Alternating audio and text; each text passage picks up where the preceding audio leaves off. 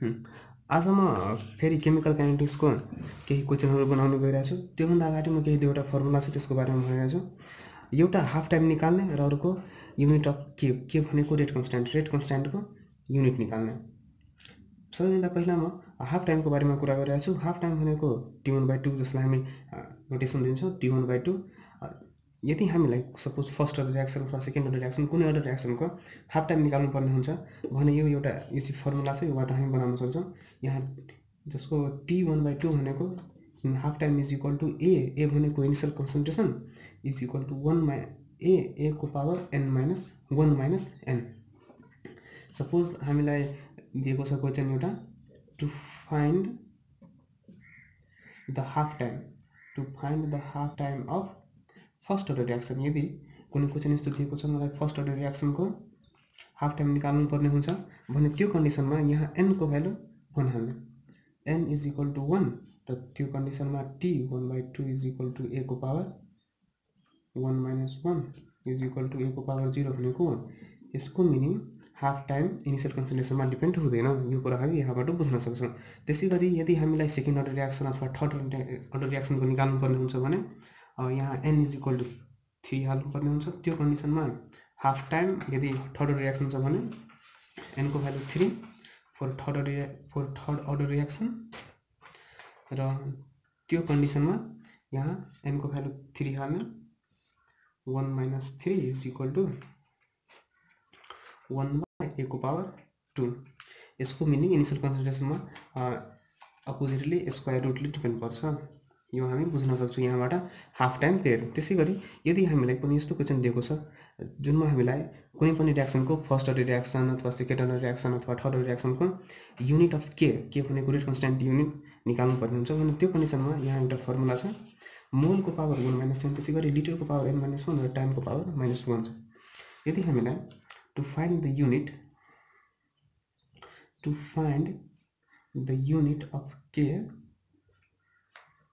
for first order reaction, यदि first order reaction को निकाल्नु पर्ने हुन्छ भने त्यो कन्डिसनमा यहाँ n को भ्यालु 1 हालिदिने र डाइरेक्टै K is equal to for first order reaction n is equal to 1 हुन्छ र यहाँ K भनेको मोल unit of K is equal to मोल को पावर 1 माइनस n को भ्यालु हामीसँग 1 छ 1 माइनस 1, त्यसैगरी लिटर फेरि n को भ्यालु 1 छ र टाइम माइनस यसरी हामी मोल to the power 0 l to the power 0 र टाइम को पावर -1। यसको meaning for first order reaction unit of के rate constant depends only on the time, यति हामी बुझ्न सक्छौं। त्यसैगरी यदि हामीलाई फर थर्ड अर्डर रिएक्सन को युनिट निकाल्नु पर्ने हुन्छ के को त्यो कन्डिसनमा फेरि हामी यहाँ n इज इक्वल टु 3 हालेर डाइरेक्टली युनिट लेख्न सक्छौं। जसरी युनिट अफ के for third order reaction is equal to मोल यहाँ 1 माइनस n को भ्यालु 3 लिटर फेरि n को भ्यालु 3 र टाइम को पावर -1 यहाँ n छैन डाइरेक्टली लेख्न सक्छौं। त्यसैगरी फेरि यहाँ मोल टु द पावर -2 भयो, लिटर स्क्वायर भयो र टाइम टु द पावर -1 भयो। This is the unit of के for the third order reaction. अब हामी यसरी हाफ टाइम र युनिट अफ के निकाल्न सक्छौं। अर्को फर्मुला छ हामीसँग, त्यो म यहाँ लेखिरहेको छु। त्यो फर्मुला यो क्वेशनमा अगाडि हामी युज गर्छौं केमिकल काइनेटिक्समा। त्यसमा के को भ्यालु भनेको 2.303/t log a/a minus x। यहाँ हामीलाई केही कुरा बुझ्नु पर्ने हुन्छ। जसरी के भनेको रेट कन्स्ट्यान्ट भयो, त्यसैगरी t भनेको टाइम भयो, कति टाइममा त्यो कन्सन्ट्रेसन युज्ड भयो, a भनेको इनिशियल कन्सन्ट्रेसन सुरुमा कति कन्सन्ट्रेसन थियो, त्यसैगरी x भनेको कति युज्ड भयो र a माइनस x भनेको remaining as a होलमा a minus x भनेको रिमेनिङ। यसरी हामी यो फर्मुला युज गर्न सक्छौं। अर्को फर्मुला हामीसँग छ।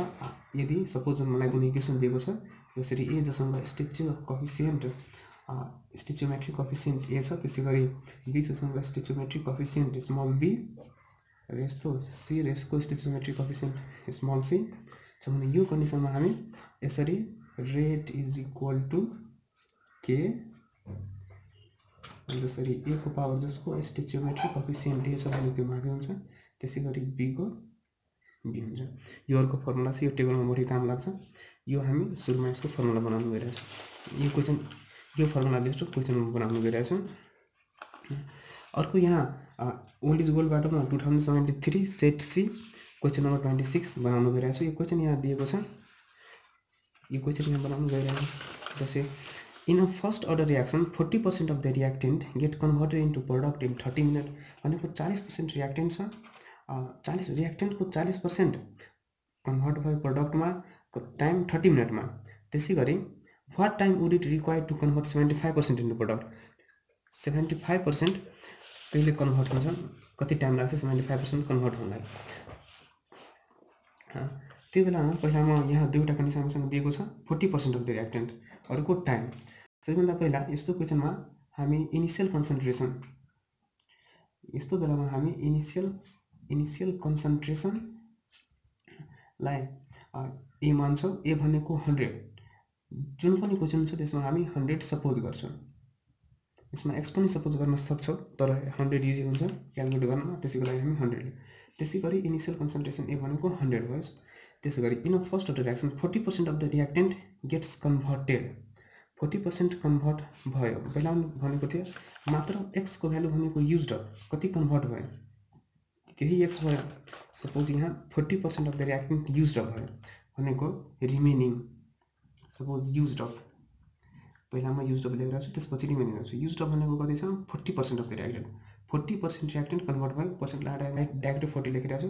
त्यसै गरी कति रिमेनिङ छ, त्यहाँ त्यो गिभन केही सब्स्टान्समा कति रिमेनिङ छ त्यो भनेको a माइनस एक्स। ए भनेको टोटल 100, एक्स भनेको युज्ड अप, र रिमेनिङ भनेको a माइनस एक्स भनेको 100 माइनस 40 इज इक्वल टु 60। अब हामीसँग फर्मुला छ एउटा, rate constant of direct k is equal to 2.303 by T log a by a minus x. के को भ्यालु दिएको छैन, त्यो डिभाइड गर्छु भने आफै हात छ। अर्को टी, यहाँ टी को भ्यालु हामीसँग टाइम यहाँ 30 मिनट दिएको छ, 30 मिनट। त्यसै गरी ए को भ्यालु यहाँ छ 100 र a माइनस एक्स को यहाँ डाइरेक्ट हामी के को भ्यालु निकाल्न सक्छौँ, डाइरेक्ट हामी निकाल्न सक्छौँ, खास टेन्सन छैन यसमा। जस्तै 2.303 बाई टी को भ्यालु 30 मिनट लग ए भनेको 100 र a माइनस एक्स को भ्यालु 60 छ।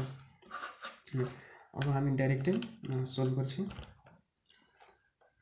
2.303 divided by 30 0.0767 into log 100 divided by 60 0.22 k is equal to 0.0767 और हामीसँग के को भ्यालु 0.017, यो के को भ्यालु छ। अर्को फेरि हामी निकाल्नु पर्ने हुन्छ टाइम, यदि 70% कन्ज्युम भयो भने। फेरि second कन्डिसनमा a is equal to initial concentration ए भनेको म 100 सपोज गरिरहेको छु। फेरि यो कन्डिसनमा x को भ्यालु, यहाँ म अर्को कन्डिसन ल्याएको छु जहाँ x 40% कन्ज्युम भएको थियो र यहाँ x भनेको 75% कन्ज्युम हुन्छ। 75% कन्ज्युम भयो भन्ने कति बाँकी छ, a माइनस एक्स भनेको यो रिमेनिङ भयो, यो रिमेनिङ भयो।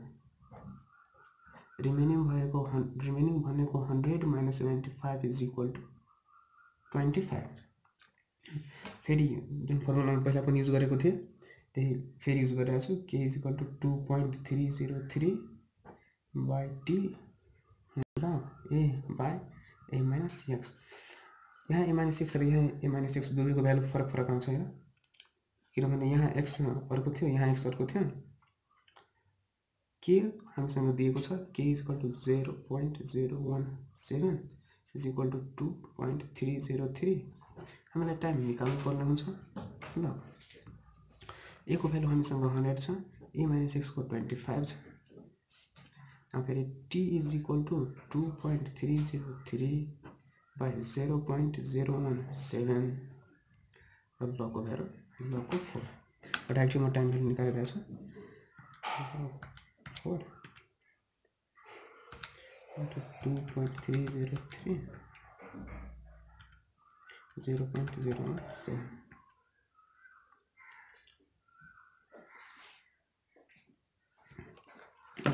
यो यति मिनट छ र यो हाम्रो एन्सर भयो।